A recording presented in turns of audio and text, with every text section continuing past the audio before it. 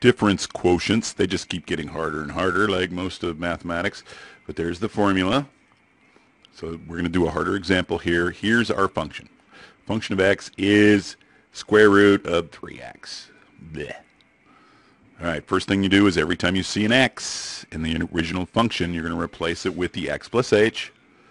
And we know what the regular function is. We know the function of x is just the square root of 3x. We're going to subtract that. Kabam. Divide that whole thing by h. Okay. Not much to go on, but let's see what we can figure out here. The goal to this difference quotient thing is we need to either remove the original h from the denominator or to change its math format. In other words, just to change it from a regular h to like the square root of h or something along those lines. And to do that, we're going to need to introduce you guys to a new term. And this is how it goes. There's our original fraction. It's kind of ugly. But remember, we can multiply that by 1 without changing anything.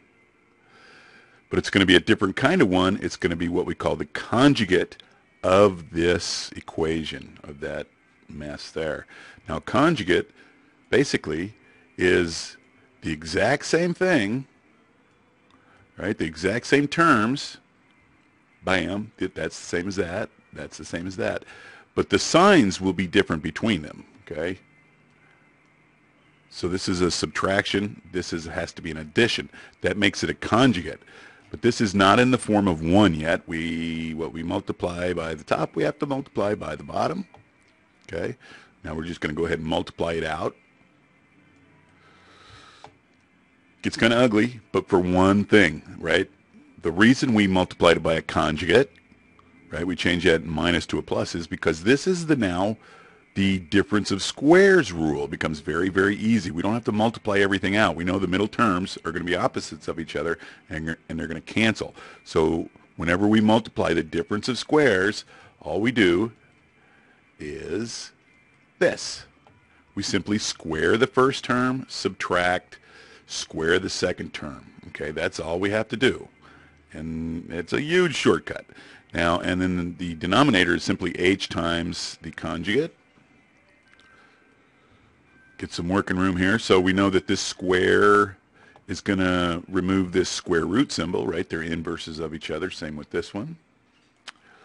Kabam. Let's multiply this one out. We get 3x minus 3h. Now it's canceling time. We got a minus 3x right here. We got a positive 3x. They're going to cancel very nicely. Leave us with 3h on the top. And from the bottom, it's a mess. You can't do anything there. But what you can do is factor out an h from the top and the bottom, because h divided by h as a factor is 1. So we can get rid of that. And that's your answer. Boom. So the difference quotient from this function is this. That's about as far as you can go. And that is it. MGZ.